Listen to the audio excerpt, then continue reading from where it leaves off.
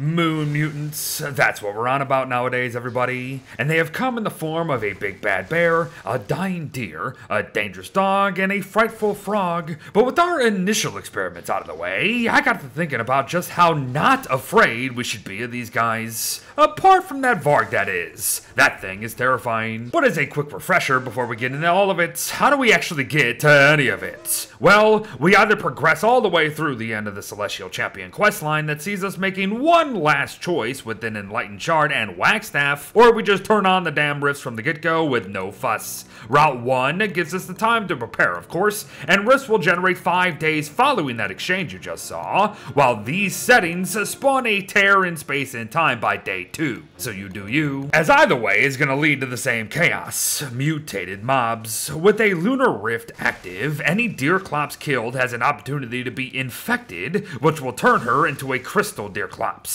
It will boast 2,000 more health than its original counterpart, will technically deal 30 more damage per hit as well, although planar defense on our part will negate some of that, offers new attacks and challenges, but also fresh behaviors as well. And that is actually mostly what this video is for, as while the bosses are neat, they're actually kinda easy, so seeing how this Crystal Deerclops will still roam, but not actually care about structures anymore, intrigues me more than the fight itself. But yes, this is a guide on these bosses, so here's the gist. That cold aura around the thing ain't friendly to most, and these ice spikes are devastating, so keep moving and be ready to fight ice with fire. And I do mean literally, as while the other bosses will have alternatives, Crystal Deerclops is all about waiting for their 2 ranged moves, blasting them with the fire attack as soon as possible, getting up to 15 or 16 attacks in ourselves, and repeating that until it's dead zone. And yes, it really is that simple, folks. You see, easy. But how about that Zomber Bearger, everybody? As I'll be honest, this is the guy that's given me the headaches. Not because he's super difficult or anything, he's just kinda finicky. And when an 8,000 health, 117.5 damage per swipe beast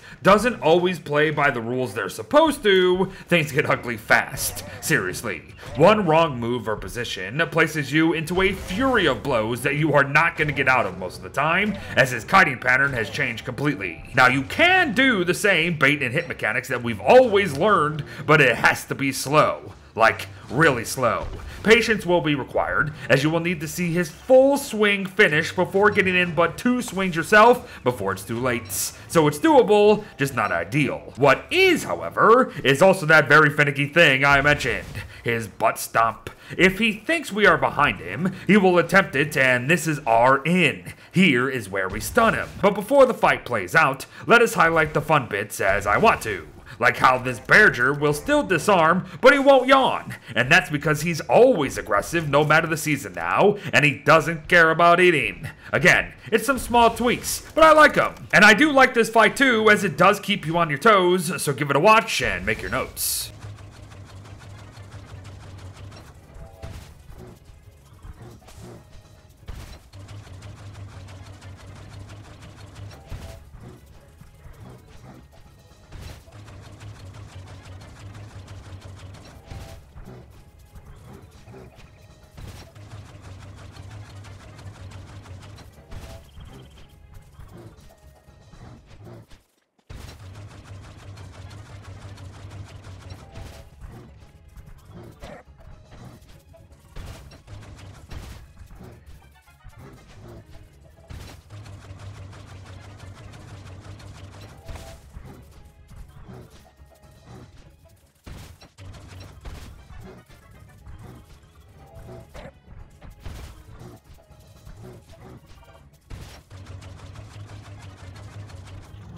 And no hit today, folks, but that was close enough. But you know what you shouldn't be close to when it mutates? The Varg, as these possessed suckers are no joke. 3,000 health, a potential 80 damage per bite, an Ice Breath attack that hits multiple times for 20 plus damage on top of the planar nonsense, and an almost never-ending horde of hounds, as they will return as horror hounds each and every time.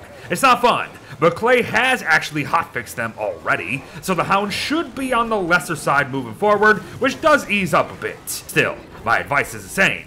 If you want or need to kill one, then leave the corpse be and come back with friends, be them real or otherwise. Trust me, just like with regular Vargs, this instantly lessens the difficulty and it might actually become laughable. But what do you mean by needing to kill these guys, Beard? Is there actually a point? Yes, but it's a Wagstaff point, so who knows if we've actually made the right choice in doing so, you know? But after every mutant death, he will show up spouting his usual nonsense about how we're helping him accomplish something, and once the 3 are down for the count, he will finally reveal for us a single spark arc for our pleasure. And yes, only one, but this could very well change after today. Regardless of that potential though, we still need to charge the things, so head down to an ancient archive that's activated in order to trap a security orb, and then and only then can we even consider one of the 3 new bright smithy crafts. But let's be real, only one truly deserves our immediate attention each and every time: the Howitzer. It is an infinitely refuelable blow dart powered by Hound's Teeth that offers us insane range, 68 damage per shot, and massive planar damage on top of that, as it does most of that 68 damage as planar at the end of the day.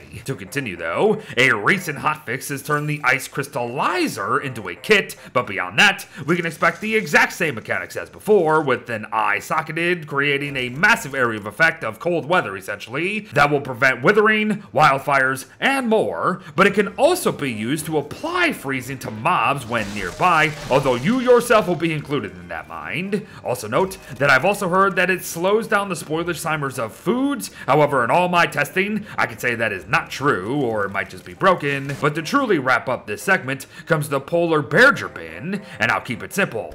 It is a massively efficient and portable icebox that only accepts full crockpot dishes. Have fun. Before we go though, a few last notes. Yes, boss variants can be mutated too, but they will all eventually look and work the same anyway, so it doesn't matter. Yes, burning any of the corpses stops a mutation, but it also means you'll have to potentially wait another year for another mutation itself, so maybe think twice. Yes, non-planar stuff can still work here, but it won't be pretty, and you won't be able to stun the Bearger or Varg at the end of the day. And finally, yes, the bright-eyed frogs are related to frog rain specifically, with a 60% chance to spawn from the sky, 150 health, an additional 5 planar damage, the ability to steal 3 items at once, increased hopping distance to catch up to you quick, and even a bit of a slowdown if and when they do hit us. Good luck, but just treat them as regular frog rain, really. And there you have everyone, a bit of a deeper dive in the Don't Starve Together's newest trio of death and then some, the Moon Mutants. And I suspect these are just the beginning, but I also suspect things to change, so keep an eye out. But I've kept you here long enough, so get to fighting the infections now.